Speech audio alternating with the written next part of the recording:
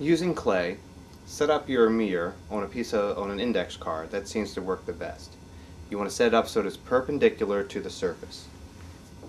Also make sure that the mirror is 30 centimeters from the edge of the table. The rulers have a little extra at the end of the 0 and the end of the 30, but for our purposes we're just needing to be close. So we will consider 0 being the end of the ruler. The first thing you do is then you take your golf tee and you measure the height of the actual golf tee and the height of the image. The goal of this investigation is to just show students that the image height and the object height remain the same compared to the point of view, which for our purposes will be the mirror. So if we measure the height of the golf tee is approximately 5 centimeters. Approximately 5 centimeters.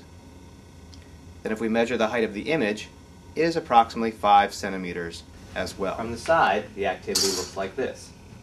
We set up the mirror so it is 30 centimeters from the edge of the table.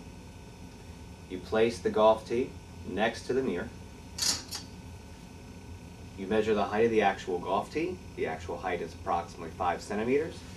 And you might need to get down low to the table to align the bottom of the golf tee with the bottom of your ruler, and you see it is also 5 centimeters. Once we find the size of the image and the actual object when they're against the mirror, we then want to find the size of the object and the size of the image as it appears in the mirror from 15 centimeters. So you would put your ruler next to the object in the mirror, and then you would go up or down to lower yourself until you aligned the bottom of the mirror, the image in the mirror, to the bottom of the ruler. You would do that by putting your head up and down here. And at that point, you'd measure how tall the image appeared to be in the mirror. You also notice that the image appears to be behind the mirror, as in 15 centimeters in that direction behind the mirror. Maintain the mirror at maintain the mirror at 30 centimeters from the edge of the table. Then we put our ruler next to the mirror. We go down low so we can see it. We align the bottom of the golf tee to the bottom of the mirror. And the golf tee image is approximately 3.5 centimeters. We repeat at 30. Again, putting the ruler next to the mirror to find the size of the image of the object in the mirror. And it looks as if the object is 30 centimeters behind the mirror. This is important to realize when we do the next part of the activity. We align the golf tee image to the bottom of the ruler. At that point, the image of the golf tee appears to be approximately 3 centimeters tall.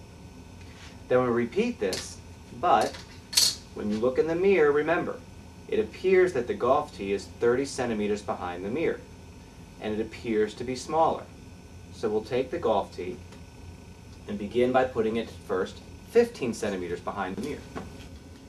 Now we move the object until it is 15 centimeters behind the mirror.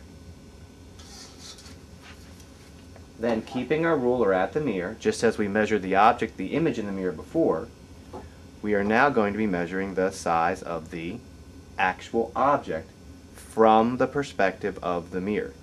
Again, you may need to get higher or lower on the table until you align the bottom of the golf tee to the bottom of your ruler. So it is 15 centimeters actually behind the mirror. In the image appeared to be 15 centimeters behind the mirror.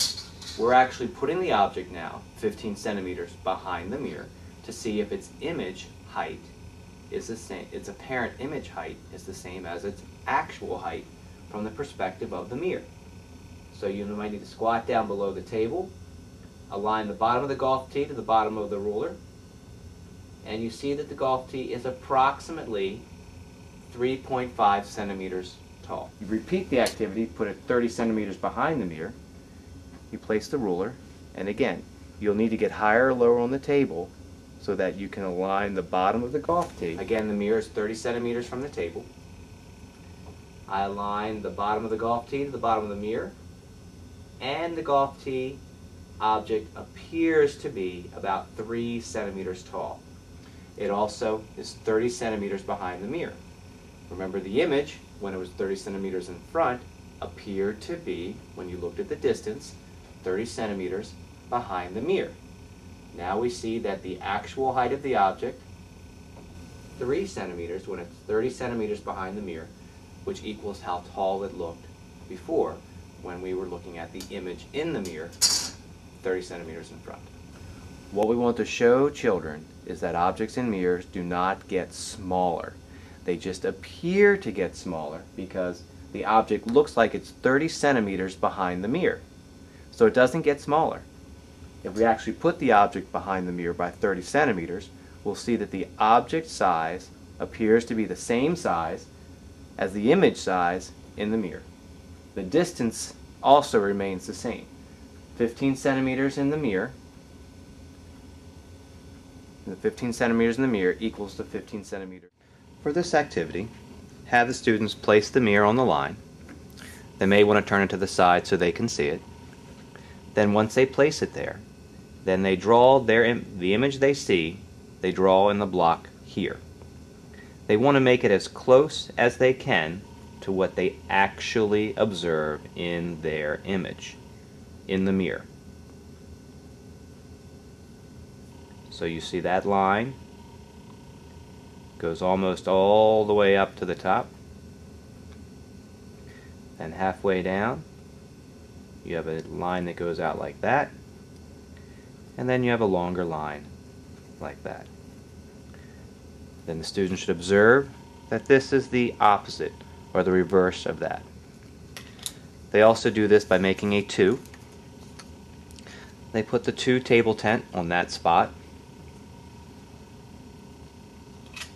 Then take their mirror, place it on the gray line, and then draw the image that they see in the mirror, which appears to go up like that,